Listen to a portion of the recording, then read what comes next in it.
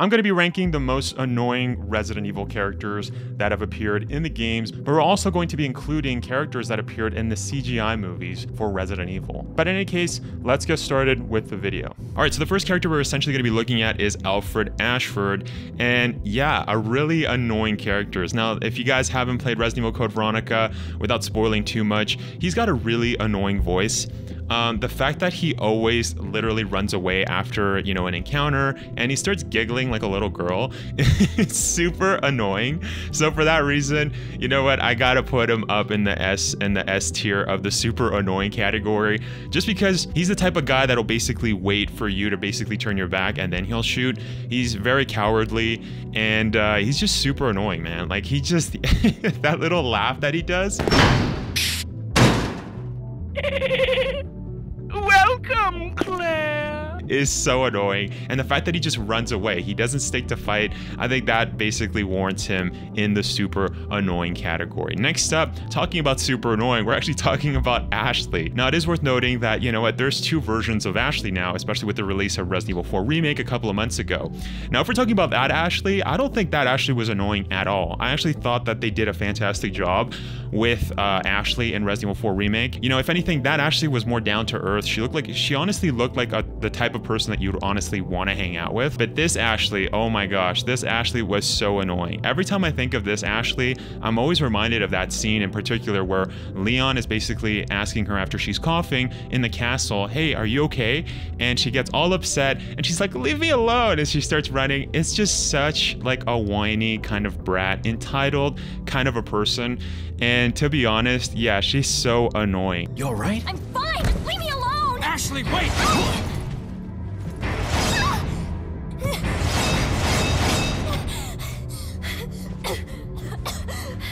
For that reason, I would actually put her up here. Now, I don't know which one to go, you know, whether this one goes first or that one. They're both pretty annoying, but right now, at this state, I'll just leave them like this. So next up is Brad. Oh my gosh. Now, as many of you guys know, if you guys have been a long-time subscriber, you guys know that I am not a fan of Brad Vickers. He's so annoying. Chicken Heart Vickers. Now, one could argue that, you know, Brad kind of did everybody a service since, you know, if the STARS members weren't left in the mansion, you know, they wouldn't have uncovered all the secrets that Umbrella was doing. We wouldn't have had Resident Evil 2, Resident Evil 3. Things would have been a lot differently. They probably would have occurred, but that's not what we're really talking about. We're not talking about what if. We're just talking about annoying characters here, and that's really that's just honestly not the best thing you want in a partner, is somebody that just leaves you to die. You know, one of the things that they took out in Resident Evil 3 Remake, they took out a bunch of stuff, but one of the things that they took out was him dying, you know, by Nemesis. You know what I mean? They basically made you kill Brad as Carlos rather than Nemesis literally impaling him, which I honestly loved when I first played Resident Evil 3 Nemesis, because I can't stand this character. This character is so annoying. Now, I wouldn't say he's the most annoying, right? That kind of just comes to my personal taste, but I would honestly kind of put him either in the pretty annoying, just for that, just for being just such a coward and leaving all of his STARS members. So I think, you know what, I'm gonna put him in pretty annoying. I might change him, might put him in kind of annoying, but we'll see what one, you know, later on we'll kind of just fix everybody. Now, next up, we actually have Claire. Now, it is worth mentioning that specifically here, we're talking about Claire from Revelations 2, which is a very different Claire than the one we actually had from the OG Resident Evil 2, Resident Evil Code Veronica, or the newer Claire that we have, you know, with Stephanie Panicello, which I think she's done a phenomenal job with, you know, in RE2 Remake, Resident Evil Infinite Darkness, and Resident Evil Death Island. She's done a phenomenal job of portraying Claire, and this Claire is very different from all of those. You know, this Claire,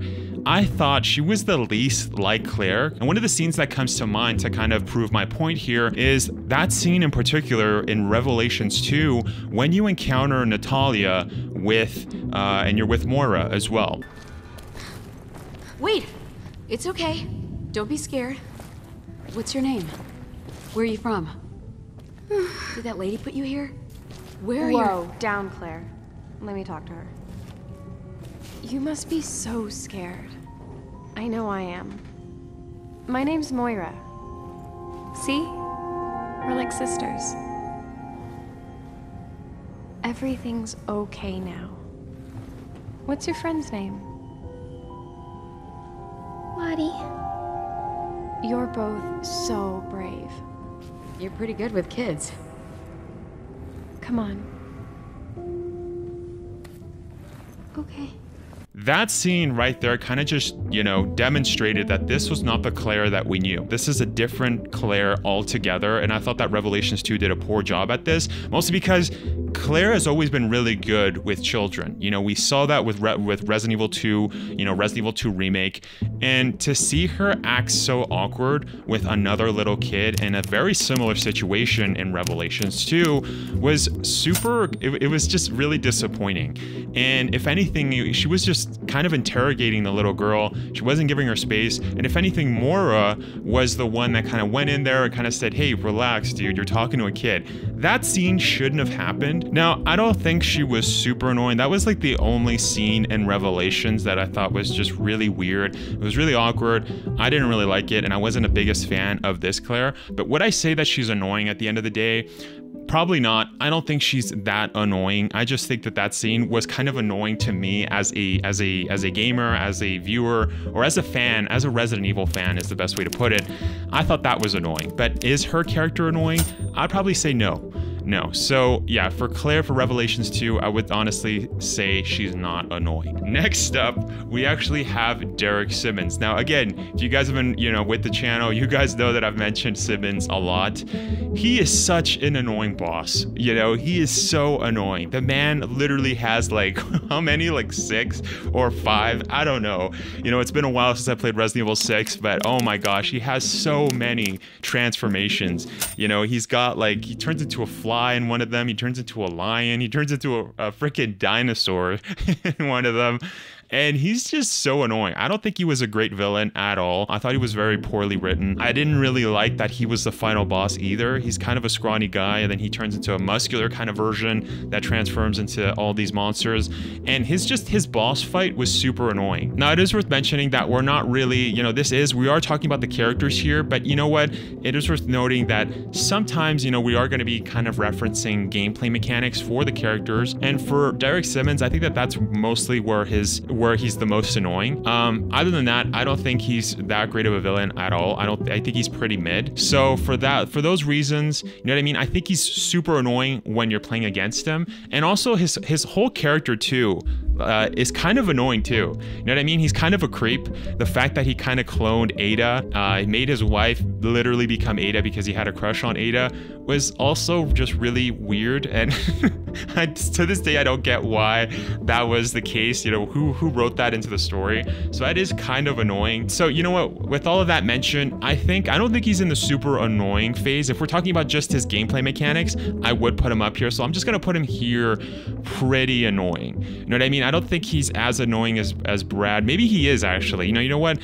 Now that I think about it, I think he might be a little more annoying than Brad. Just because it's like, what's that guy doing there? You know, even his whole outfit is super weird. You know, I don't know. I wasn't the biggest fan of Derek Simmons there. Next up, we actually have a character that's specifically from the first CGI Resident Evil movie, Resident Evil Degeneration, and his character's name is Greg Glenn. Now, this character is actually voiced by Steve Blum, who, you know, has portrayed several characters. I really like Steve Blum's voice acting. He's played a lot of great characters.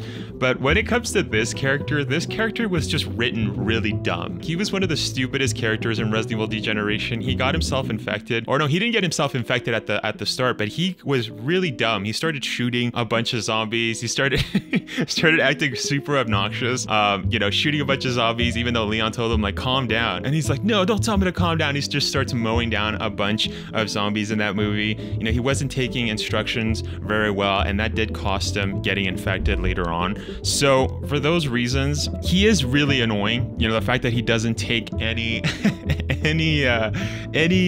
advice, right, from Leon, I would say he is pretty annoying. You know, he did deserve to die.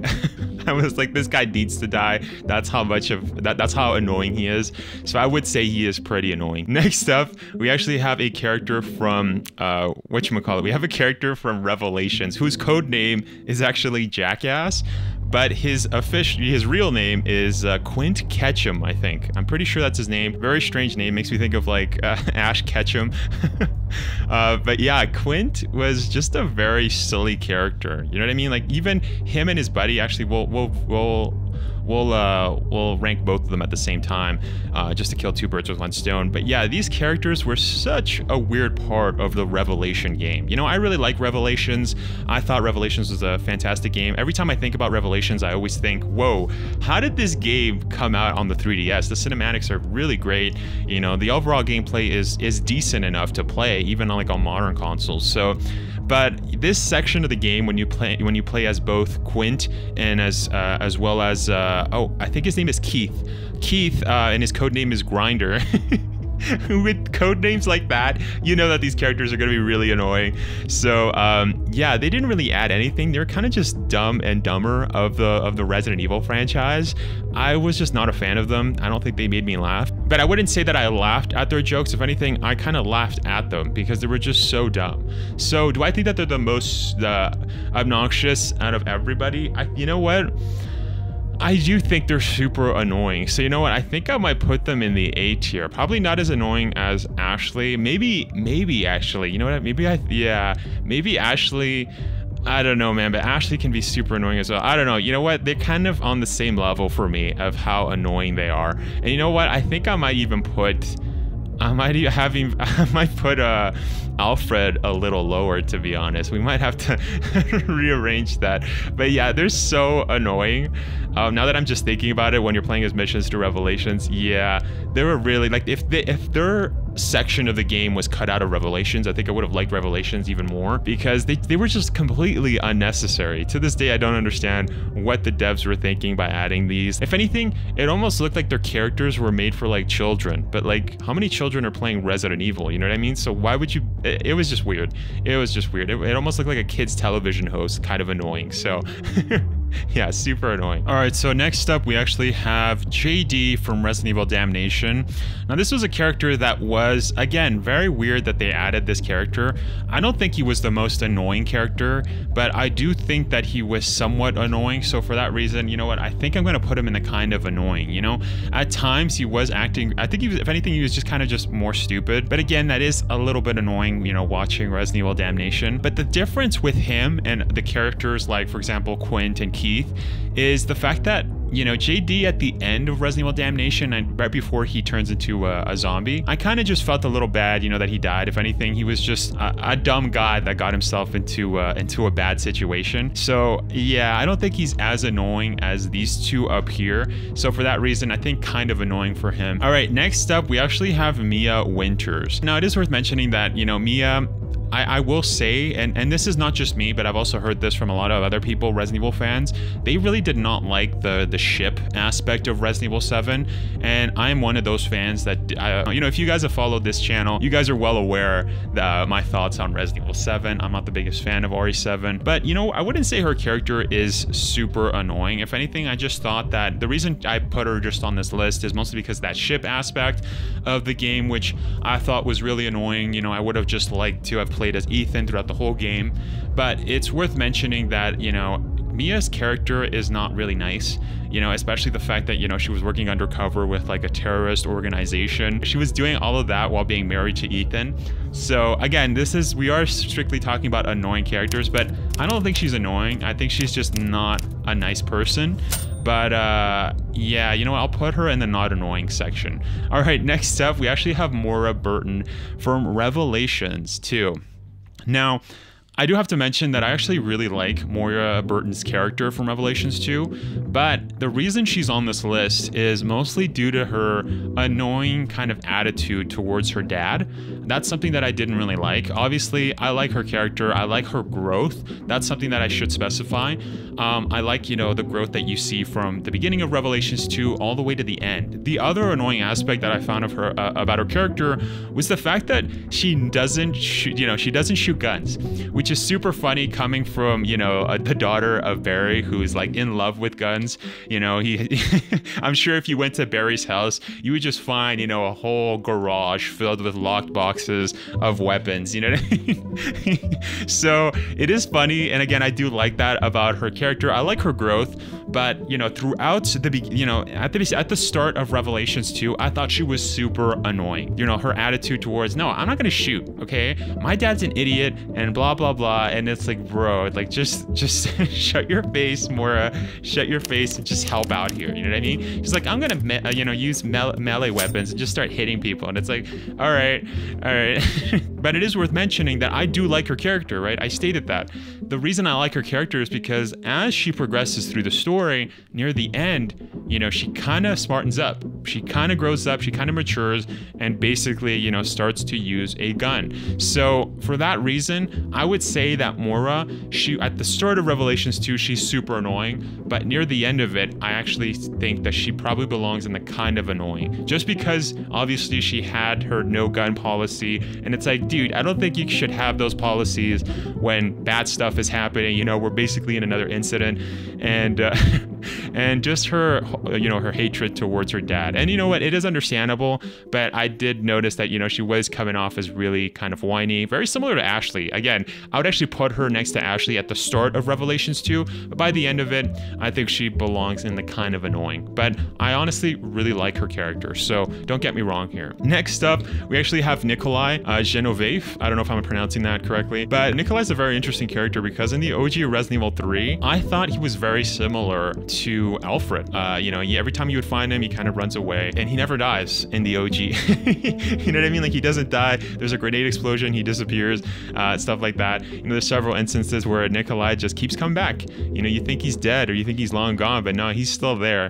And so, but I think the remake Resident Evil 3 Nikolai was a little bit different. I think he was more in line with Alfred, but he didn't have Alfred's annoying laugh. But I do think that they're very similar in the fact that every time you encounter them, they're always at the best spot. They go there, they make fun of you, and then they leave. You know, both of those characters are very similar. And to be honest, I think, you know what, I kind of want to put him maybe over here. Yeah, in the pretty annoying, but I think they're very similar. So I might actually move Alfred right here, just because Alfred, I think, is just a little more annoying just because of his laugh.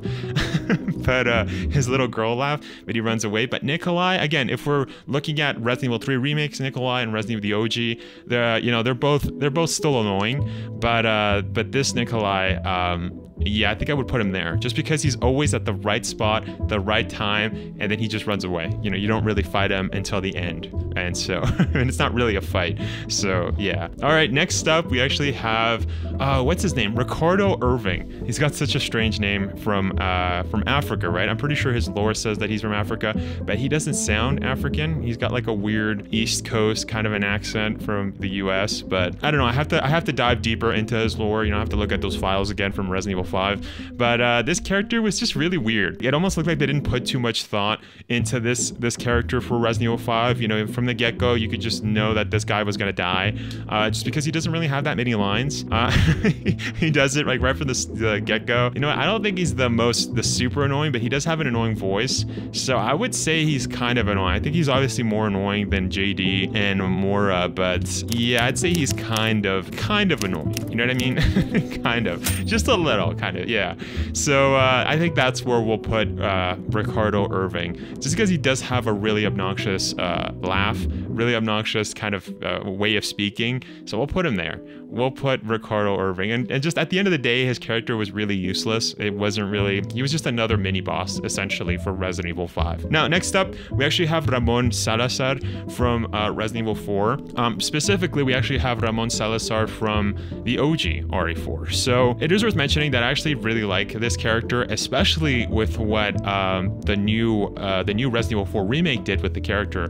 I thought, you know, his Spanish accent was amazing. I also thought the OG RE4 Spanish accent was great. But his was more from Latin America. Yeah, I wouldn't say his character is that annoying. I think the only annoying attributes of this character is that he does laugh like a little girl. Very similar, not like a little girl, but it's not as bad as as Alfred here, but he is annoying. He does have an annoying laugh. It's a very kind of a giggle, and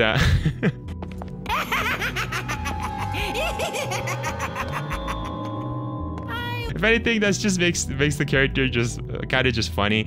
I don't think he's that annoying. If anything, I'm kind of just curious to put him either in the not annoying or the kind of annoying, just because some of his jokes and stuff, right, or just the stuff that he says can be kind of annoying in the OG. But yeah, you know what? I think this character, very much like in the same sense as Moira, just a little annoying, but not anything that kind of detracts from me liking the character. So for those reasons, I'm going to put him in the kind of annoying, but it's just from his tone of voice, the way he laughs, the way he just runs away. Like, for example, that whole trap, it makes me, every time I think of Ramon, I always think of that little trap that he has in the OG RE4, where he's like just hiding in a room, and then Leon shows up. And then what's funny is that he just runs away like a little gnome, and he starts laughing like a little kid while just running away. And you know, the whole ceiling kind of drops with spikes. So again, those are just little annoying moments that it's like, bro, seriously? But again, it's not enough to detract from the actual character.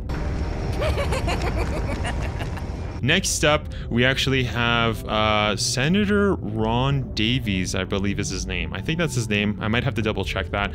But yeah, Senator Ron Davies from Resident Evil Degeneration. This guy was very annoying while watching Resident Evil Degeneration. Like, I wouldn't say he was the most annoying. I just thought that he was just an annoying part of the movie. But again, that was kind of his character. That was why he was there. He was just super annoying. If anything, one of the scenes that comes to mind with Senator Davies in Resident Evil Degeneration is that scene where he kind of pushes that little girl. I forgot the little girl's name from Resident Evil Degeneration, but he kind of pushes her and starts gunning for the exit. That was super annoying. His whole just character where he's just like, I don't know. I don't think he's the most annoying guy in Resident Evil, but he is not nice, definitely. So I would honestly put him in the pretty annoying kind of a thing. I'd probably put him either, you know, with Brad Vickers. I think he's a little less annoying than Brad Vickers, if I'm being honest, because I just really don't like Brad Vickers. But you know what? I think at the tail end of pretty annoying is probably the best place for him, because again, he did that last thing where he's trying to escape and he kind of just pushes that little girl. Yeah, he's just an overall just obnoxious character in Resident Evil Degeneration, so I'll put him there. All right, next up, we actually have Sheva. Sheva. Now, the reason she's on this list is because I've heard so many Resident Evil fans online talk about how they don't like Sheva, and of course, I've also heard other RE fans that have really liked Sheva. Personally, I think Sheva is a very underrated character, and I think the majority of people, the reason they find her very annoying is mostly because of her gameplay mechanic, not really her character. You know, her character, I've stated this on the channel, I think her backstory is super, super great. If anything, I would love to have another game where Sheva appears, but I think the only annoying part of Sheva, like her character, not her gameplay, because we all know if you've played Resident Evil 5, you know, you're playing by yourself, especially on higher difficulties, she'll literally hog all of the green herbs, and when she's supposed to come over there and kind of resuscitate you, if you're in a tight, you know, spot, you know, a bunch of Maginis are coming after you, sometimes the AI is really dumb, where she'll just go up to you and just look at you as you die, as your red thing for the resuscitate goes all the way to 0. That's happened to me a number of times while playing Resident Evil 5 on harder difficulties by myself. That's one of the reasons why, as mentioned, I think a lot of people find Sheva annoying, but going back to what I was saying, I think the only part of her character that's annoying is the fact that she always loves to say partner. I think that that's her whole MO, you know? That's her whole character in Resident Evil 5. She's always like, but we're partners, right? What was that her partner? You know, but I thought they were partners. That's literally all Sheva is always saying. Not. That's why I'm your partner. Bruh. Partners. Bruh. I'm sure. Us. We're partners. Bruh. To the end. What happened to your partner? Bruh. I thought they were partners. Bruh. So if they do a remake of Resident Evil 5, I do think they need to give her a lot more lines, make her a little more down to earth. The same thing that they did with Resident Evil 4 remake, you know, with Ashley's case, where Ashley was super annoying in the OG. I thought they did a fantastic job with Ashley in the remake. I don't think she's annoying at all, Ashley from the remake, and I would love to see that with Sheva, but just with that little annoying thing with the partners kind of thing. But obviously, I don't think Sheva from Resident Evil 5 is as annoying as Ashley. I don't think she's annoying at all, to be honest. So you know what? I'm gonna put her in not annoying. But as mentioned, I think it would be awesome in the remake if they gave her more character. You know what I mean? Like, we got to see her character more, we got to see her background a lot more, rather than reading all that stuff in the files. I think it would be awesome if we got a scene where Chris and Sheva kind of grow as partners, rather than her always spewing that phrase throughout the whole game. You know what I mean? But that's the only annoying thing, but I don't think it warrants her being annoying at all. Yeah. But anyways, that's where I'll leave Sheva. Next up, we actually have our final person that we're going to be ranking, and that, of course, is Steve Burnside from Resident Evil Code Veronica. Now, it is worth mentioning that there are two Steves, right? We have Steve from this one, from the OG Resident Evil Code Veronica. We also have Steve from Resident Evil, the Dark Side Chronicles, in the Game of Oblivion section of that game. And to be honest, I actually really liked that Steve from Dark Side Chronicles. If anything, if they do remake Code Veronica, which I'm hoping they do because I love Code Veronica, I hope that that they make the character like Dark Side Chronicles a bit more, rather than this OG character, because this OG character, oh my gosh, he is so annoying. You know what I mean? Now, Steve, it is worth noting that Steve in the game is actually 17, if I'm not mistaken. He's 17 during the events of Resident Evil Code Veronica, and oh my gosh, he doesn't act like a 17-year-old. He acts like a little, like, 8-year-old kid, getting himself in so many situations. He is just so obnoxious during the whole game. He's doing stuff like just shooting, you know, everywhere, testing out his guns. He's just, I don't know, his whole accent too, the person that voice acted Steve, his accent too, like the way he was playing Steve was super annoying. I think the voice actor was trying to make his voice younger, so he kind of gave him kind of a squeak or whatever. I don't know, he's just... Yeah! Help me! Steve? He's just not a great character, super annoying. The fact that he gets upset or he doesn't want to give you like the guns, the fact that he gets himself kind of trapped in that that hot room or whatever when he gets those two Lugers, the golden Lugers, scenes like that, it's like, bruh, Steve, you need to calm down. The other thing that I also didn't like about this character is that the story of Resident Evil, or not the story, but I guess the dynamic between Claire Redfield and Steve Burnside was really bad. You know, it almost seemed like every time Steve was being super annoying, super obnoxious, Claire would literally be like, oh Steve, and it's like, dude, what? Steve, what were you doing here? Who brought you here, and where is your family? Shut up! I don't want to talk about it!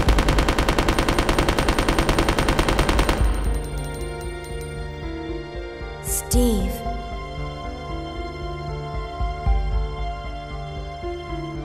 Never mind. Let's get going. Steve is being a little punk right now, all right? I don't know, his whole character was super annoying. That whole scene with his dad dying, him killing his dad, and him just closing his eyes because he didn't want to shoot his dad. Like, it's just bad.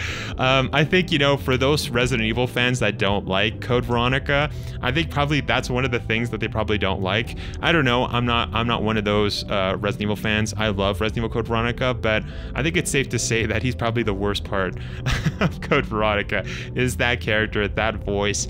So for that reason, I think Steve kind of takes the cake here. OG Steve. I think he's either the top, but you know what? I mean, there are some character traits that I like about Steve, like the fact that he comes and saves Claire.